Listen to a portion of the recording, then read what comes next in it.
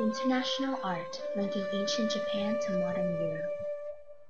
This first piece is by the acclaimed artist Tori Kiyonaga. His pieces encompass the technique of woodblock print, symbolic of the time. Woodblock printing enabled Japanese graphic artists to mass-produce art. This particular work, Two Women at the Bath, served as one of the many art pieces distributed amongst the people by the new print technique. It is especially intriguing because of its balance.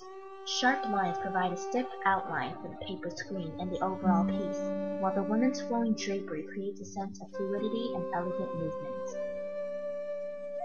This art, named Japanese made by the French, inspired many artists, one of whom was Edgar Degas, who in his impressionistic painting, The Tub, mimicked the Japanese art both in the bathing figure's position and the piece's flat, broad aesthetic. The two-dimensional style interested Degas, for he aimed to draw attention to the figure's surface. However, the Degas piece differs from Two Women at the Tub in his modern use of pastels and foreshortening to provide a slight sense of perspective and to round out his main figure. This next piece by Kano Eitoku is yet another work representative of its time. A 6-panel screen commissioned by Toyotomi Hideyoshi was one of many bold screens created during the Momoyama period, in which gold leafing served as a mystical yet powerful embellishment. It was meant to emphasize a prevalent militarism. An interesting feature is its sheer intimidation. Absolutely striking at 7 feet tall and nearly 15 feet long, the simplistic background puts all focus on the noble beast at center.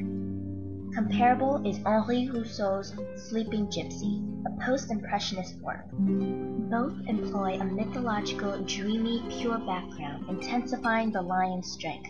The creatures are painted flat and bold with a stark contrast from their environment. Especially intense are their eyes, which relate the lion's fierce and solemn stature. Only time created the differences between the pieces in which modernism rendered the gypsy lion's almost abstract image. Overall, a superb demonstration of how two different styles' interpretations can display such underlying similarities. Suzuki Harunobu's Evening Bell at the Clock from 8 Views of the Parlor. This style was mastered by Harunobu and known as Nishiki, colored, mass-produced Japanese woodblock printed graphic art. Personally interesting is its leisurely but elegant perspective on a genre scene. Again, the straight, near geometrically accurate lines provide a kind of frame to contain the beautiful movement conveyed in the effortlessly meandering lines which form the women's dresses.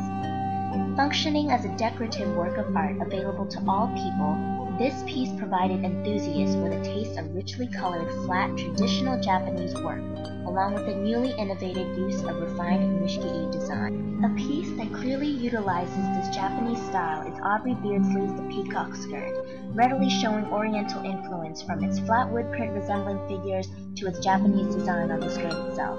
Aside from obvious similarities, the pieces both depicting two women convey an underlying delicateness that make them emanate a light, gentle aura to the viewer.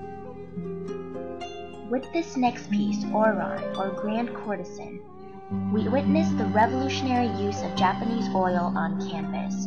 Oil, a Western technique, was among the multiple influences Yuichi used. Immediately catching the eye is the courtesan's realism. No longer using the idealistic portrayal of ukiyo-e printmakers, this piece conveys an analytical depiction of the subject. While showing more dimension, this still relatively flat work encompasses so much emotion that it creates a multifaceted essence relatable to the beholder. The East meets West portrait could be juxtaposed with Matisse's Woman with the Hat to view the progress of portraiture. Both use the impact of color to depict emotion and invoke startling reactions. Darker tones in the Grand Courtesan contributes to the nostalgic element as well as causing a solemn, severe response to it. On the contrary, Matisse used color to create a playful look for his portrait, supposedly of his wife Amo. Though more abstract, it still encompasses the raw feel of the Japanese portrait. Lastly is Katsushika Hokusai's famed The Great Wave of Kanagawa from 36 Views of Mount Fuji.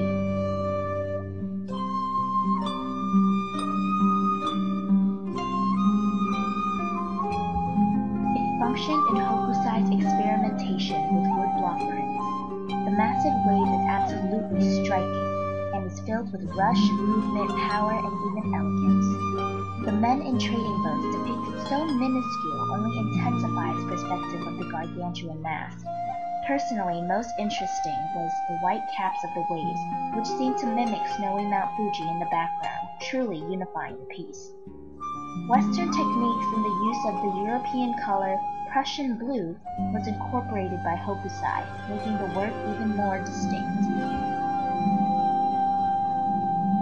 Vincent van Gogh's Starry Night, though seemingly an unlikely comparison, relates to the Great Wave through their similar execution and portrayal. Both Van Gogh and Hokusai attempt to depict nature not in its exact form, but in their own interpretation. The pieces show the constant motion and energy of nature. The sky Van Gogh created displays the ever-flowing movement that is similarly represented in Hokusai's breathtakingly majestic waves. While Hokusai displays the almost violent ocean in the foreground, the distant, simple view of Mount Fuji and the tranquility of the background suggests a hidden piece of grace to the waves.